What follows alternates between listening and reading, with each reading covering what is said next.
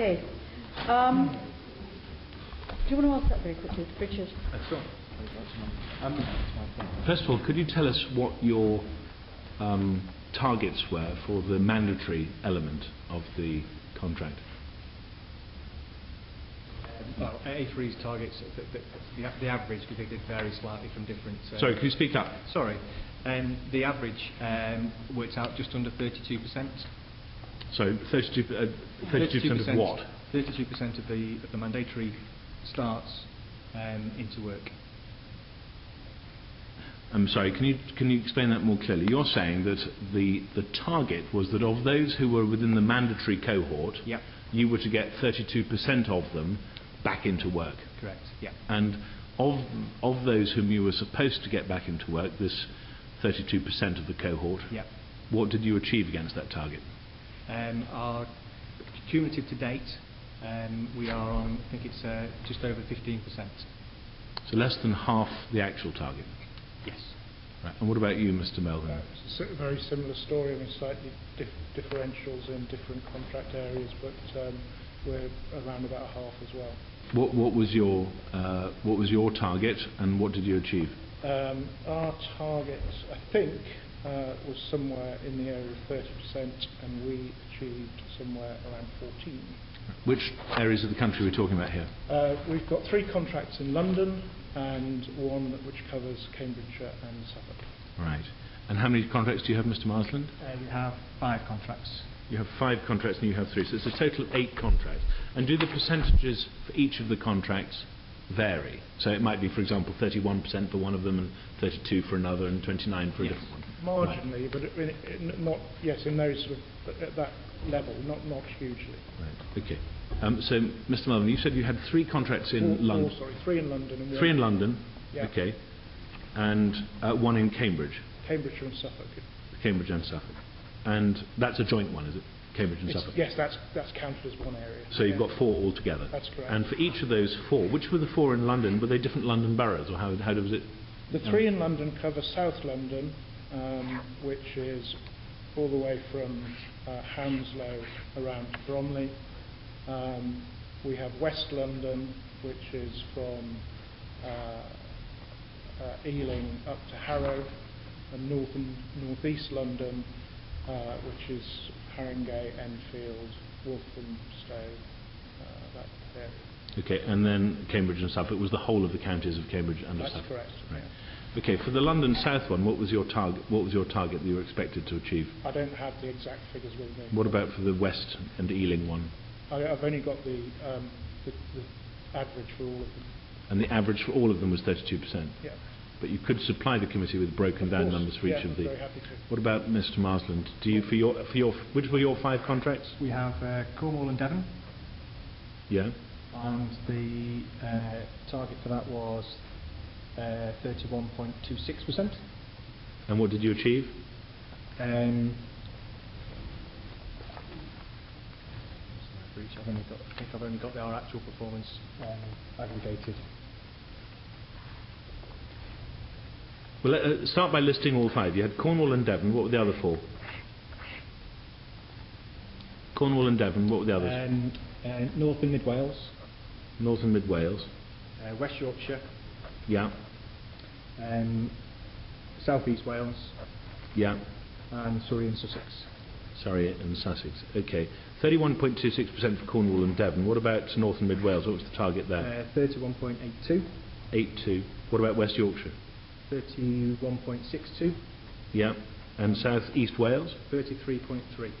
And Surrey, and what was it? Surrey and where? Surrey and Sussex. Surrey and Sussex. What was the target there? Interestingly with Surrey and Sussex, because we actually inherited that contract from a provider that went bust. And their target that they put forward was 50%. What was the provider that went bust called? Instant Muscle. Sorry? Instant Muscle. Instant Muscle. And they went. Target 50%.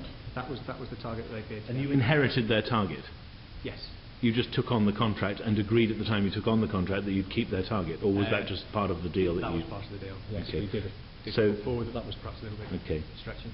And for Cornwall and for each of those 5, then you've just given me the target figures. What were the actual achieved figures for each of the 5? Cornwall and Devon. Bear with me 1 second.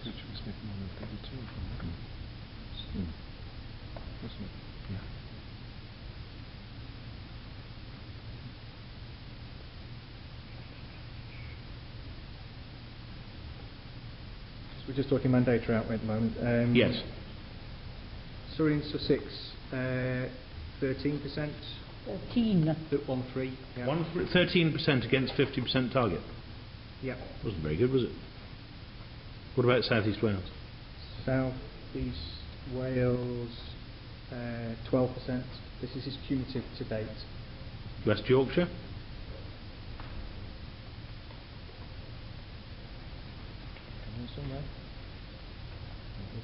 14%. 14 against 31 target. Yeah. North and Mid Wales? North and Mid Wales, 13%. Yeah. Devon and Cornwall, 16%. Right. So in most cases, less than half what you were supposed to get. Now, Mr. Melvin, you're saying that for those 3 in London and for Cambridge and Suffolk, you don't have those individual figures in the way that Mr. Marsland does. I don't have the targets, no. I have got... I'm talking about the actual performance. I have got the actual... You've got the actual performance. So yeah. what was the actual performance for London South? The actual performance for London South was 9%. This is 9%? Yep. London West? Was 9%. London North? Was 7%.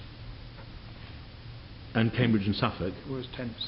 And that was against an average of a 32% target. Yeah. But you can supply us with the individual targets for each of those. Yeah. Well, if you could write to the committee, that'd be very helpful. Right. Doesn't make sense. Well, that's quite illuminating. Margaret, the math doesn't make sense there. But if your overall average was 12, I think. 15%. 15, and each of the individual averages is 9, 7 and 10. That's impossible. The reason that there is a difference there is the overall average figure I have includes the voluntary group, which is in addition to the mandatory group, which are the figures... Did ask, Mr. Melvin, just for the involuntary figures. Sorry, I've misunderstood. I'm so sorry, and just for the benefit of the committee, you mentioned possibility of, so that you don't go bust and so forth. Just for clarity, you're actually a large company, aren't you? We are a company which turned over last year some £80 million. But just to be clear, looking at Reed in partnership, as I understand it, you've got a combined value of the contracts that you have with the about 400 million, isn't that right? In terms of the order book? Mm-hmm. Yeah. So not much chance of going bust in the near future, eh? Well, you're also quite a large company, I think I'm right in saying so, is that right? Well, we turned over last year 146 million pounds. So I think you've got to speak a bit louder for us to be able to hear it. yes, we turned over 146 million last year. So I don't. And of which go on. Which the contracts are what? So very quickly, Richard, and then we've kept you for a long time. Mr. Melvin, can you just say what is the total value of your contracts with the government? In terms of order book, so going forward over a number of years or in a given year. Well, what is it at the moment and what is it going forward? Well, going forward, it's somewhere in the region of £200 million. Mr. Marsland, what's the total value of your contracts and what's the average profitability? Sorry, what was the first question? The total value of your contracts with the government. I would probably estimate about 500 million. And the profitability? That's over 5 years. And the profitability? Well, last year we made just over 5% profit. What level of profit? Operating profit, net income? That was EBITDA, so that was after tax and